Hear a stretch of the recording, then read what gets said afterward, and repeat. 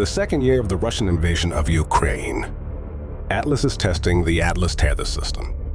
Over hard jamming and spoofing that the military regularly faces, a drone is needed to be strong to much interference and carry out military missions efficiently. Border protection, homeland security, military asset protection, forward operating bases protection.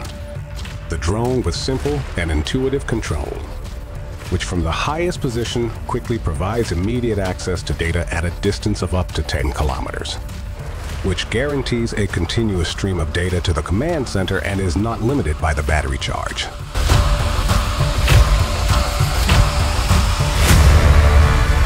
AtlasTETHER, the first Atlas tethered system with 24/7 observation without limits.